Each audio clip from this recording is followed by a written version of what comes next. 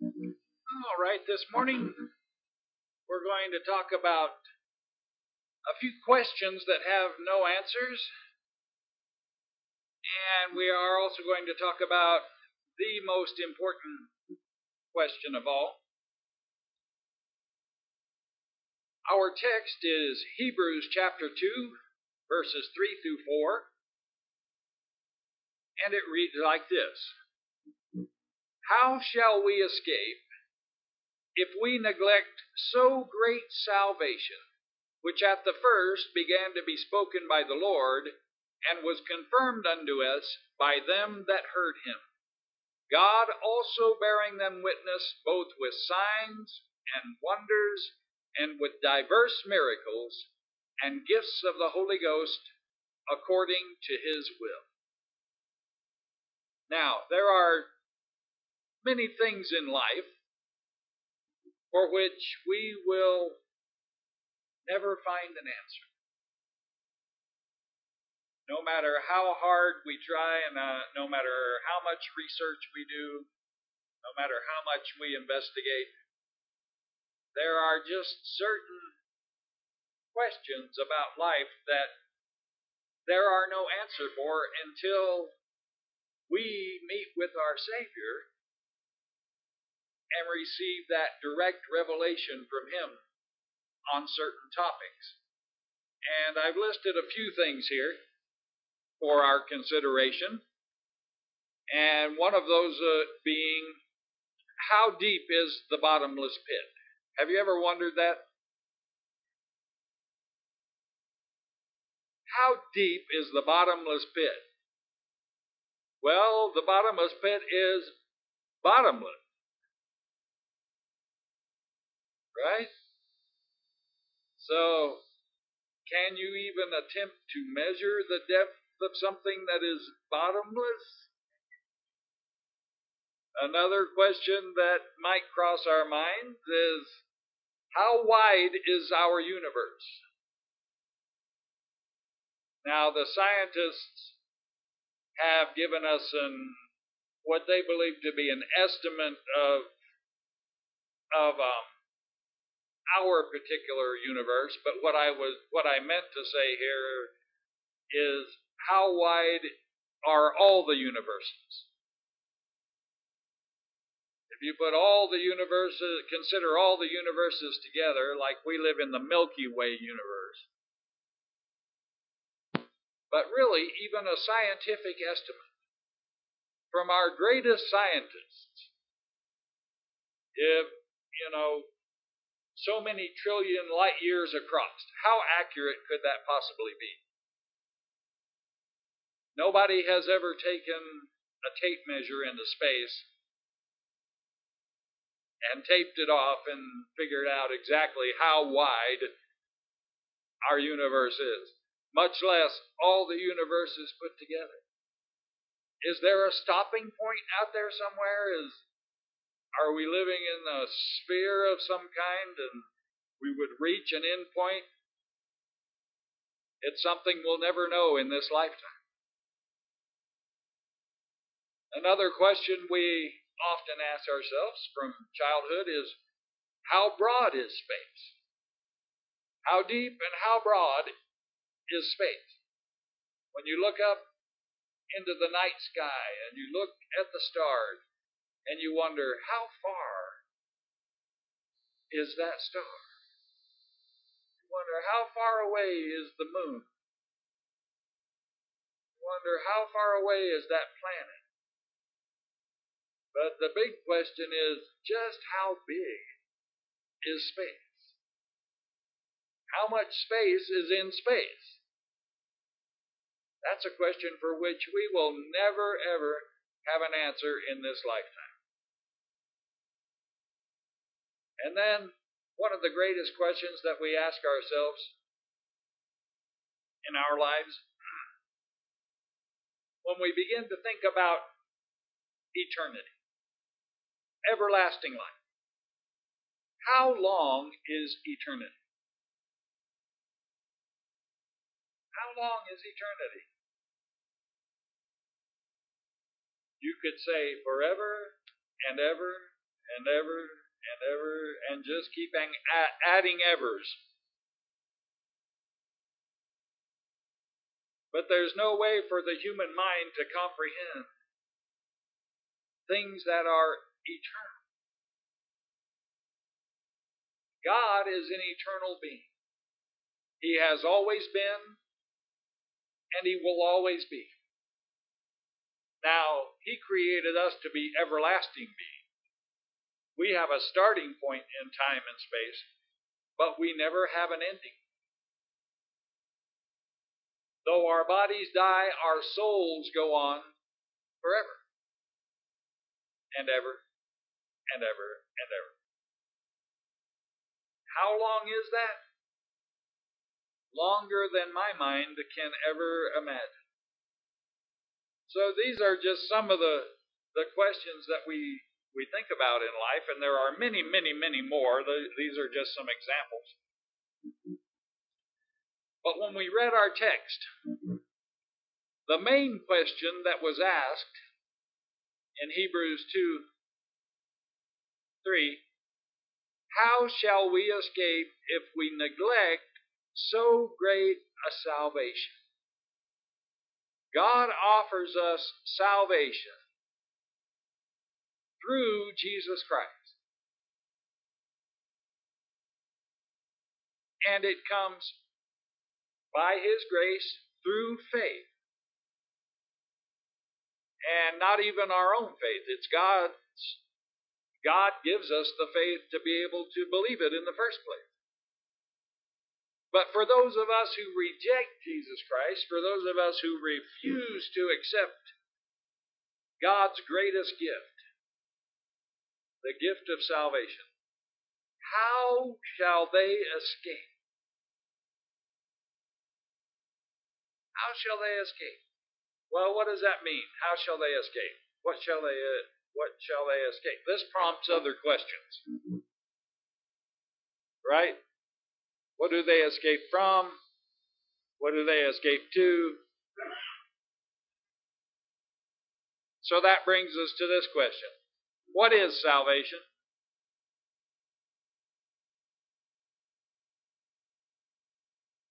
Some people think that salvation is that single act of repentance. When you go up to the altar and you repent of all your sins and you ask Jesus Christ into your life. But the truth is, salvation is not a one-time event. It's a process that will continue through past this life that we're living and on into eternity forever and ever and ever and ever and ever. But what we can say definitively, even though some may argue about salvation being a one-time event or a process, or we can say for sure, salvation is deliverance from God's penalty for sin. In the book of Romans, it tells us that there is a penalty for sin. It says the wages of sin is death, but the gift of God is eternal life through Jesus Christ our Lord. The wages of sin is death. The penalty for sin is death. And that doesn't mean that your body just dies. That means eternally separated from God. Death means separation. To be eternally separated from God. And remember, one of our great questions is, how long is eternity? Forever and ever and ever and ever and ever. Sin is deliverance from the judgment of God against all the things we have ever done against God. At one time, before you received Jesus Christ as your Savior, hell and judgment was our destination. Before we received Jesus Christ as our Savior, hell and death is our destination, without a doubt. The Bible says that those who have rejected Jesus Christ, and I'm paraphrasing here, it's as if they are dead already in trespasses and in sins. It's as if they are dead already. It's as if they have already been judged, and the judgment of God means that their destination is going to be hell. I'll talk about hell in a little more in a couple minutes. So, salvation is deliverance from the judgment of God and the ultimate place that we don't want to end up, and that is hell. Next, every decision that you made before you were a Christian, before you received Jesus Christ as your Savior, before you received salvation, led you closer to your destruction. Every decision that we make when we're not a Christian always leads us closer to our own destruction.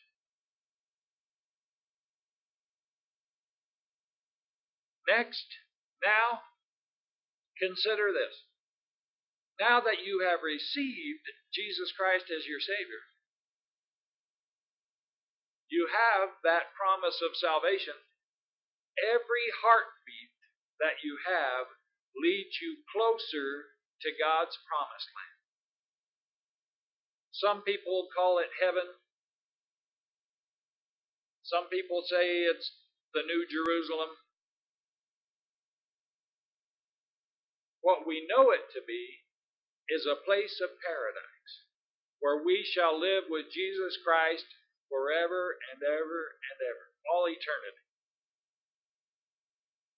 So, those of us who have salvation, every time your heart beats, it's a reminder that you are closer and closer to the promises that salvation has given to you. Salvation is deliverance. It's deliverance from the power of sin. The power of sin in this world is great. The power of sin is overwhelming. The power of sin will take even the best of us, the most cheerful of us, the strongest of us, the most intellectual of us, and turn us into mush. Because sin is based on our personal and selfish and evil lusts. Those things that we desire for, that God says we should not be a part of, that we should not have part in.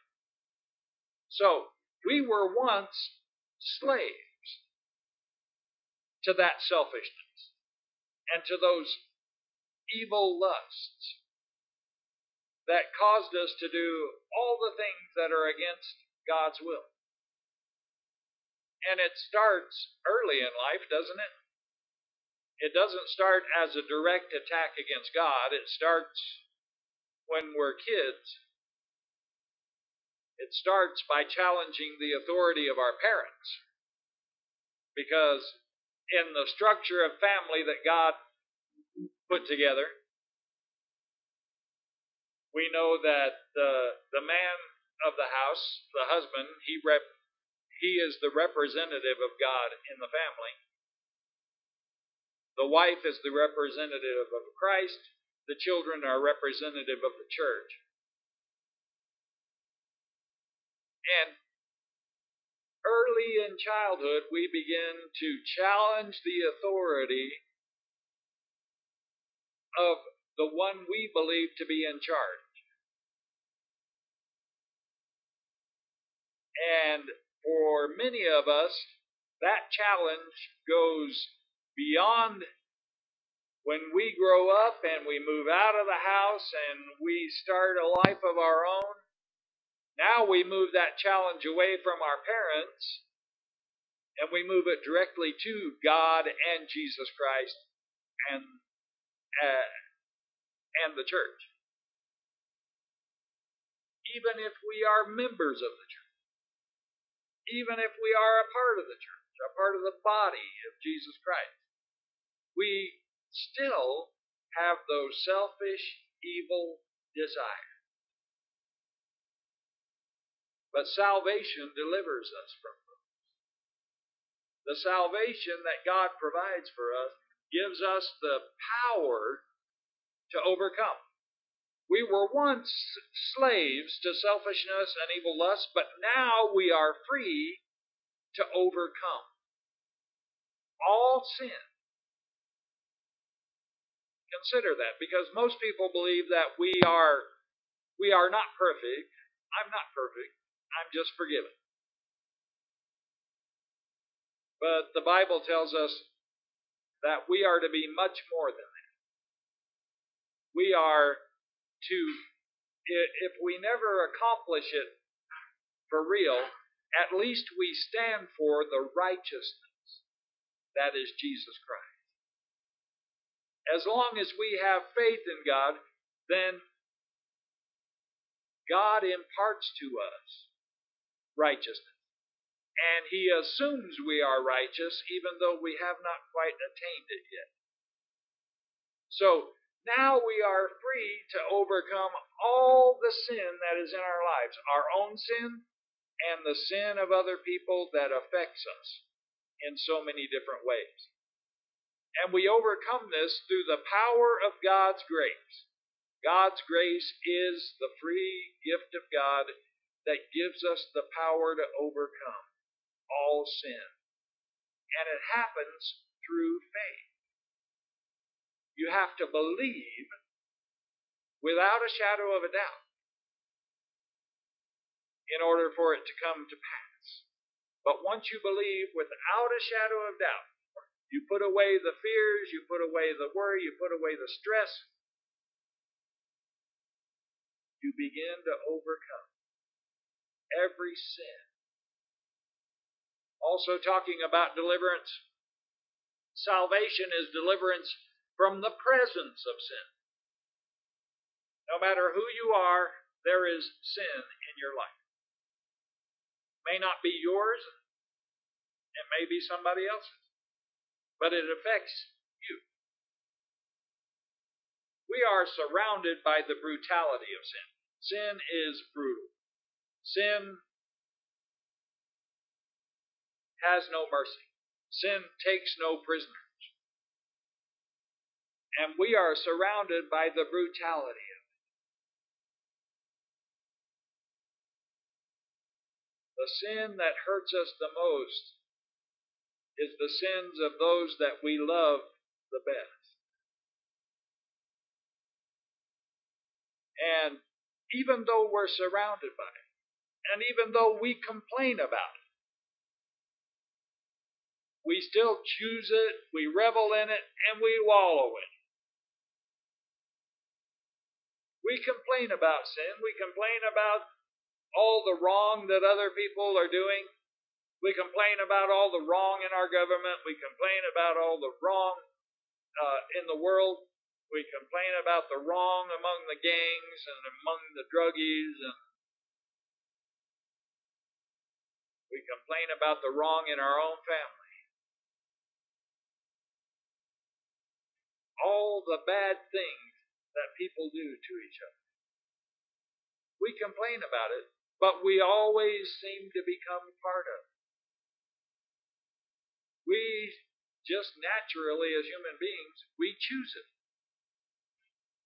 And because we're human, we revel in it and we wallow in it. Like pigs wallow in mud, people wallow in sin.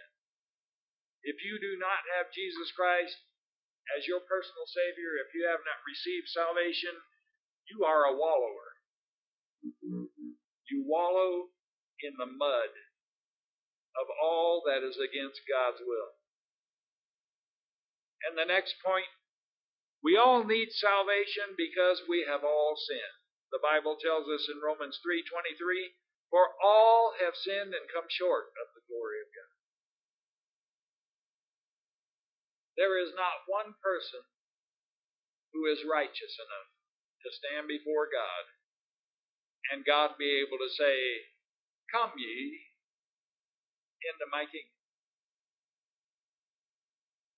Not one of us can deserve that.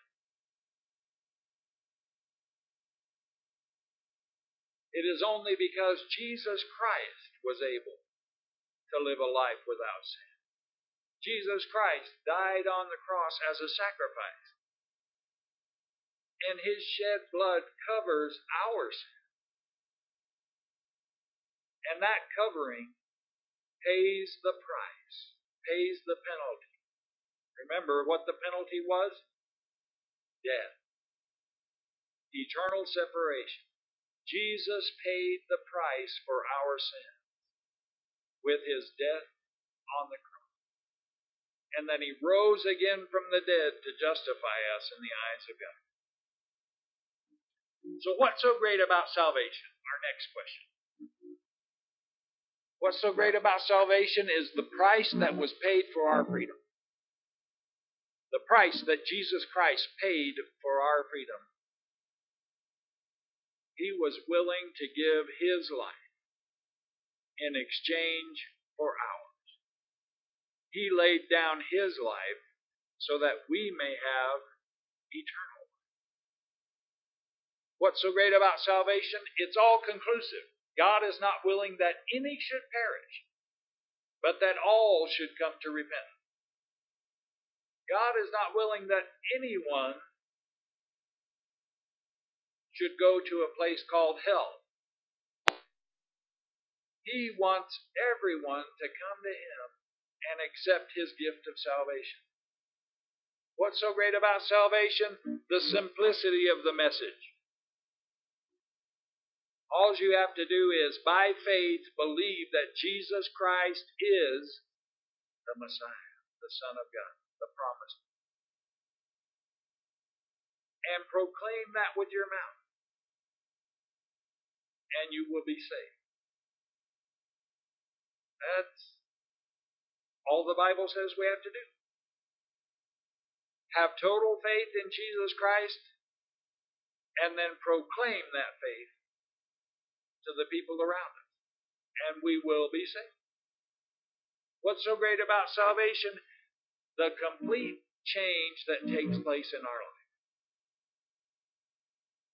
That old person that we used to be, that always rebelled against authority and rebelled against everything that everybody told us was bad, we went ahead and did it anyway, to our own hurt and our own destruction. There's a complete change that takes place in life once you receive Jesus Christ as Savior. And everything that used to be becomes new. What's so great about salvation? Being here this morning and having fellowship with you all. Fellowship with other believers. The fellowship that we have as children of God, being a part of the body of Christ, is such a precious fellowship. It is a fellowship that often can be closer than family, because it's not based on a blood tie. It's based on what ties us together in God's kingdom, and that is faith. What's so great about salvation? The faithfulness of our Savior Jesus Christ. Every promise that He ever made to us will always come to pass. There is not a shadow of doubt that every promise Jesus ever made us will come to pass. What's so great about salvation? Salvation has a single permanence. It is the only permanent thing in the world, in a world full of constant change. Everything in life is always changing, except our God. our God in the person of Jesus Christ, who obtained our salvation, and the Holy Spirit that lives within us that helps us to live that salvation day by day and moment by moment. From what do we escape? Remember, it said, how shall we escape if we neglect so great a salvation that God is offering to us? From what do we escape?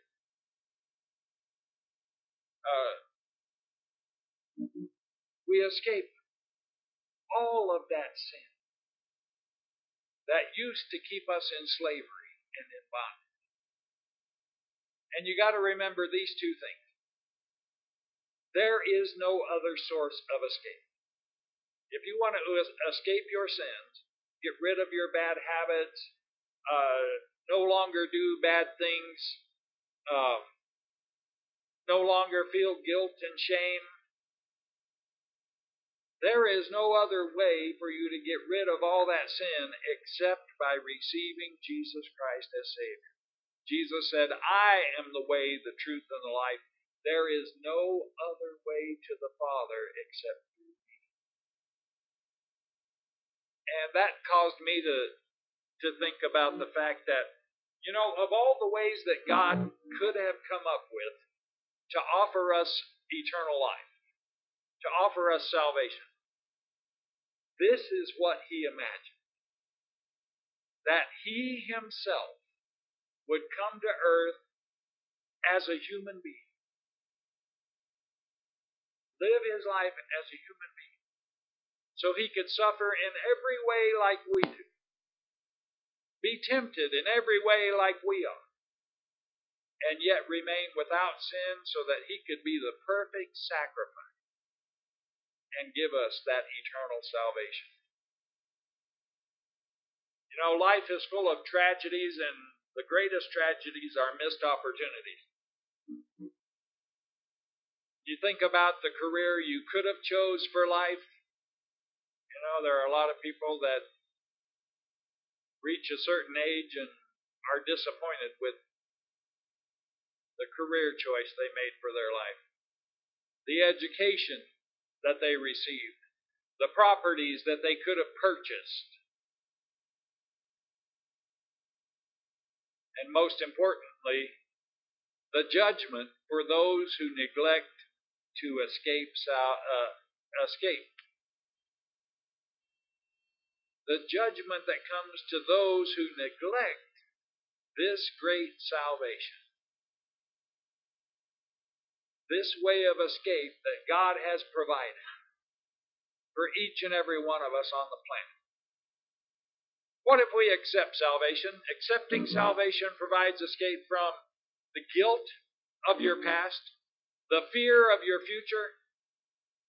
It provides us an escape from hell, which being interpreted in the Bible is sometimes interpreted Sheol, which means the grave, sometimes Gehenna, which is the garbage dump that's constantly burning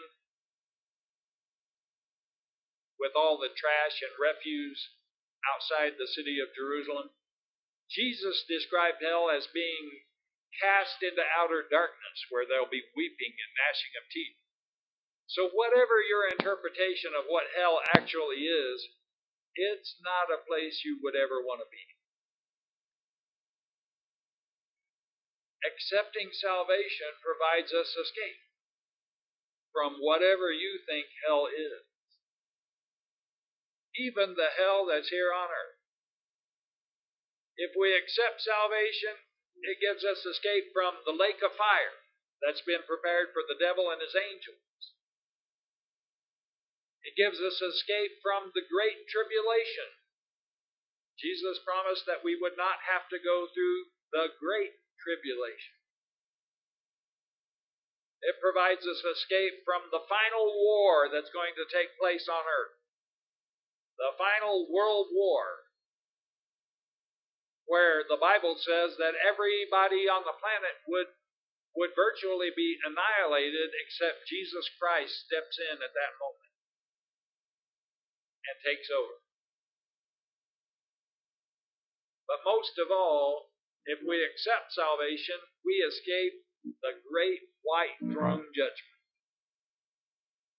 Everyone, no matter who they are, if they do not receive Jesus Christ as Savior, will have to stand before God and be judged. Why? Because God is a just God. Because God is a righteous God. And He is going to judge between those who did and those who didn't. Those who received Him and those who rejected Him. Finally, salvation is the great escape.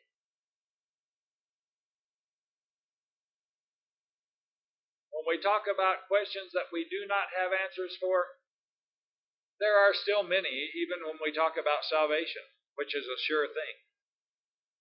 There are still many questions that we don't have answers for.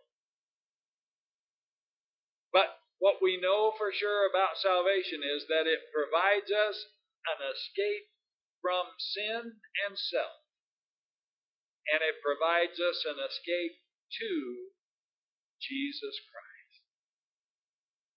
What more do we need to know about life?